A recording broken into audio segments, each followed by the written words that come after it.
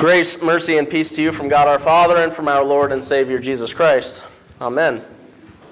Our sermon text for this evening will be Matthew chapter 27, verses 52 and 53, which say, "The tombs also were opened, and many bodies of the saints who had fallen asleep were raised. And coming out of the tombs after his resurrection, they went into the holy city and appeared to many."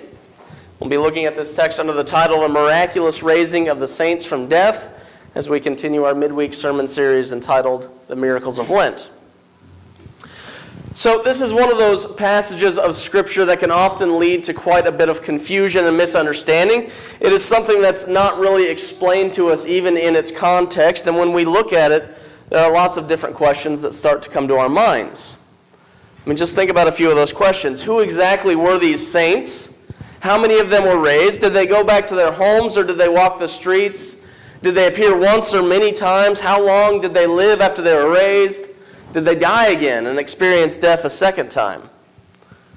Just trying to wrap your head around some of these questions can be an extremely difficult thing. It's very hard for us to understand exactly what happened when these tombs were opened. It's very hard for us to understand how these people who had previously died were raised and appeared to many people in Jerusalem. And with this lack of understanding on our part, it can really lead to some confusion about what this miracle was really all about. It can lead to some confusion and some misunderstanding about the resurrection of Jesus and even our own resurrection on the last day when Jesus returns. So this past week, I went on a quest to discover as much as I could about these saints who were raised from their tombs. I wanted to find out as much about them as I could so I could share with you the significance of this miracle and also give you a better understanding of what this is all about. And what I found for the most part was very interesting. There's been a lot of ink spilled over these two verses of Scripture. The only problem is that when you really start to dig into what all these people are saying, you begin to realize they don't know exactly how this happened either. That's kind of the thing with this miracle. It really is a miracle of God. There's no other way to explain it, and there's no guarantee that our understanding of it or our explanation of it is right unless we just call it a miracle and move on.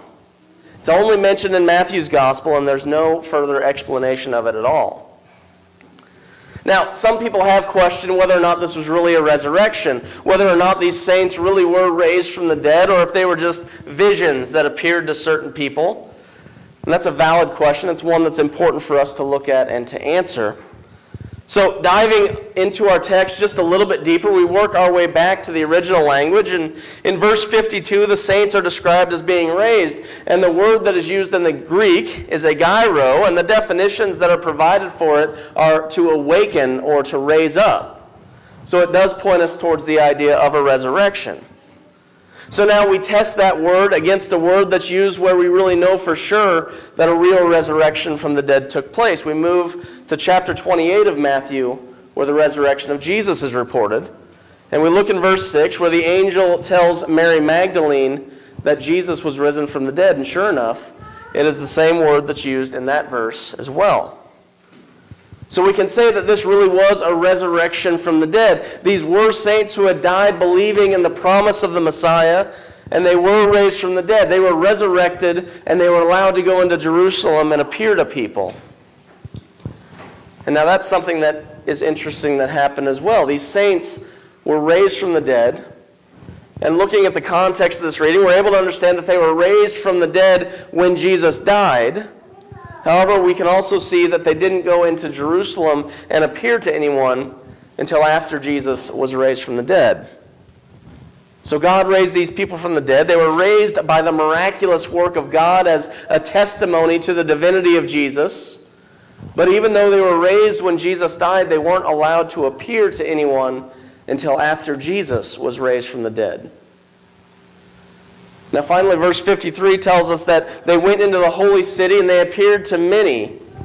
Now the holy city here is a very clear reference to Jerusalem, but it's a very unique way that Matthew is referring to Jerusalem here. It's not called the holy city all that often throughout Scripture, so this is something to take note of. And it helps us to draw a connection to Revelation chapter 21, verse 3, which talks about the holy city, the new Jerusalem, descending from the heavens. So perhaps here Matthew is trying to help us to understand this connection between Jesus' work on the cross and our eventual home in perfection in the new holy city, the New Jerusalem. Like I said, there's much speculation that can be done based on these two verses. There are many questions that we can work to answer, and yet we will never be able to fully answer them because this was truly a miracle of God, and we're not always meant to understand God's work in this world. But one thing that we can take away from this for sure is the knowledge that we do have an all-powerful God. We have a God that created us out of nothing, and He has the power to raise us from the dead. Once our life here on this earth is complete, that's not the end for all who believe in God. As we read these two verses of Scripture, we're reminded of another two verses of Scripture. John chapter 11, verses 25 and 26. This is where Jesus is comforting Martha as she was mourning the death of her brother Lazarus. Jesus says in those verses, "I am the resurrection and the life. Whoever believes in me, though he die, yet shall he live, and everyone who lives and believes in me shall never die." That's the promise that we have as followers of Jesus Christ. We have the promise of eternal life. We have the promise of a perfect existence in heaven with Jesus one day. We know that even though our earthly life will one day end, our eternal existence is assured, and we will live forever.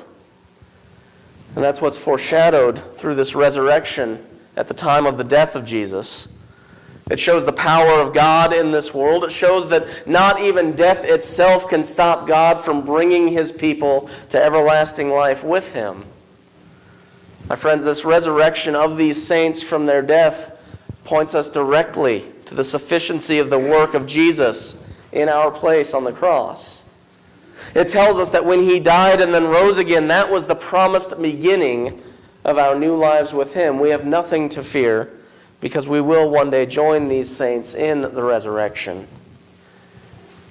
Even when we look at these miracles of God and we know that there's no way that we can explain them, we can still take comfort from them. We can still know that God is at work and He's always working for us. And we know that we can still rely on the powerful work of Jesus for us, for our forgiveness.